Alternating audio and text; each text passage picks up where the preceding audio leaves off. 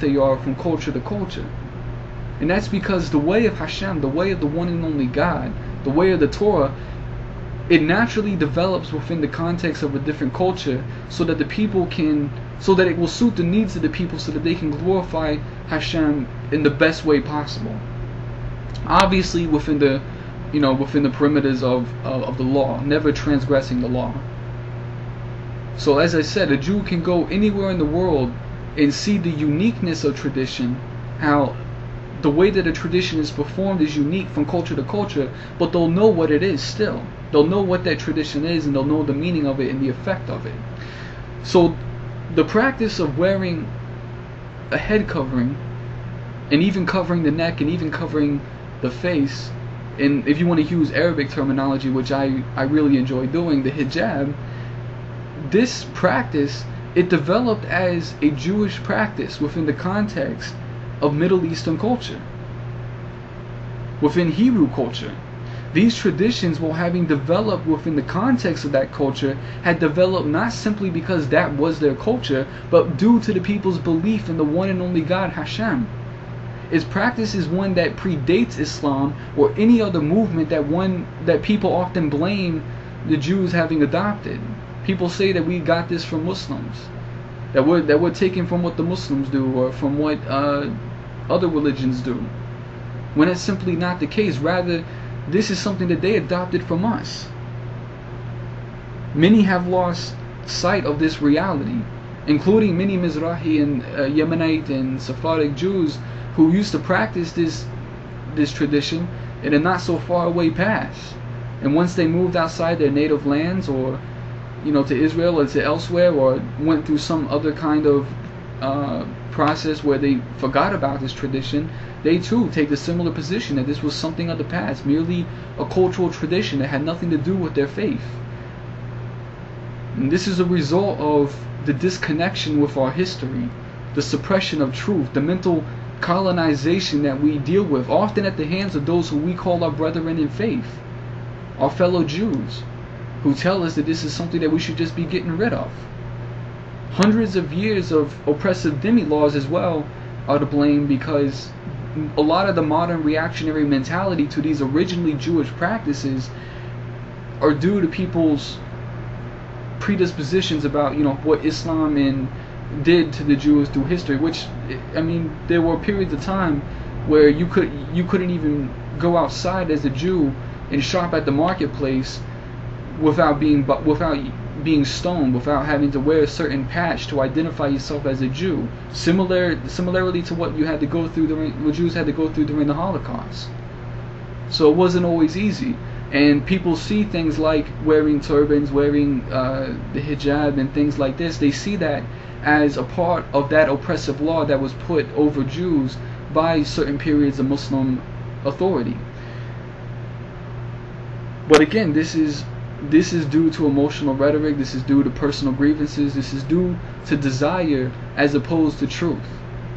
If we look, like I said, in a not long ago past, these practices were listed alongside the other commandments, and still practiced within the context of this culture, within this minhag. The Rambam wrote within the Mishnah Torah that the Jewish woman should not walk in the marketplace with uncovered hair. This applies both to the unmarried and the married woman. That's the words within the Mishnah. He also writes within another place that the following are the actions for which a woman is considered to have violated the faith of Moses. And he lists as the very first thing going out to the marketplace with her hair uncovered. Now the Mishnah has been used within Mizrahi, Yemenite, and Sephardic communities since it was first penned. The Rambam serves as an example to all Jews, regardless of being European, Middle Eastern, Sephardic, anything else. He's one of the greatest Jewish thinkers in Jewish history, so obviously he plays a big part in all of our lives. But he has always had a special place within the development of Judaism within Sephardic, Mizrahi, and Yemenite culture.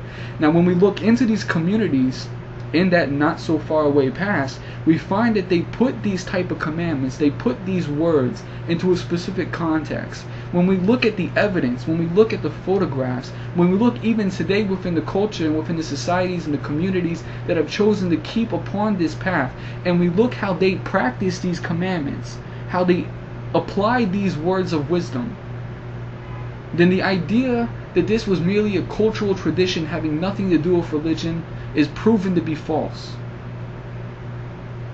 What we dismiss as mere cultural practice, as oppressive Muslim standard of modesty, was in fact, as it has always been understood as, adhering to the commandment of modesty within the context of original Judaism that spread throughout the region, but for some reason did not take off in the same way within the European continent in some regard. And the concept of modesty for men is no different. I mean, we often talk about women and women's issues when it comes to this issue, mainly because that's what most people make it about. Very rarely do we talk about the oppressive standards of modesty for men. You don't hear a lot of causes taken up for men to stop being forced to wear turbans and robes and things like that. Often the issue is made about women being forced to cover, which is wrong, by the way. I mean, if a woman is being forced to adhere to these traditions, that is wrong. We follow this way of life for God, for Hashem. We don't do it for man. And if a woman is having to do it because that's what her father or her husband or her brothers or whatever, if that's what they are forcing to her and that's what she's only doing it for them, then that's just wrong. And I don't see how anyone would justify that, and I don't think anyone would, hopefully. But so we talk about it focusing on women primarily because that's primarily what is often the issue here when we get into this discussion. So anyways, I'm just rambling at this point. What exactly is my point? Many believe at this point that I'm probably pulling a Juhabi here, trying to lecture my Jewish sisters on how they need to dress and how they need to act a certain way, and you need to do this, and if you don't, then you're going to hell. You know, this ridiculous concept like that. The honest truth is, with the case of most debates and fought over issues, I really don't care what people do. This is just me. I really don't have a concern for what people choose to do or not to do. What a woman chooses to do, what she wears, what she says, how she acts, it's not for myself or really any other man to say what she should or should not do. I mean, that's her choice. She's going to do it. Even if I sit there screaming at her on the street to cover, she's not going to do it, most likely. I mean, that's obviously within the context of non-paternal relationships, which means if your father and your family are advising you, then you should listen to them, hear them out at least. Rather, what my point is, my conclusion, is simply don't dismiss things. Don't berate things. Don't attack tradition just because you have a personal grievance, because somebody told you something and you stuck onto that without researching yourself.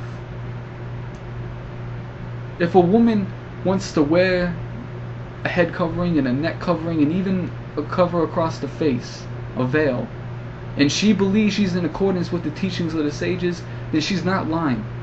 Nor is a woman who feels that she only has to cover her hair. Judaism is big. Our history and our law is big. Our nation is big. You can't take something that big and make it that closed. Your mind is big. You can't close your mind either. That's why the whole concept of having a closed mind is ridiculous to me. We're all open-minded, but sometimes we just try to suppress it. But that's all I have to say. Hopefully the meaning of what I was trying to get across got across, and if it didn't, feel free to ask me and to clarify. Baruch Hashem, Shalom Aleichem, Assalamu Alaikum.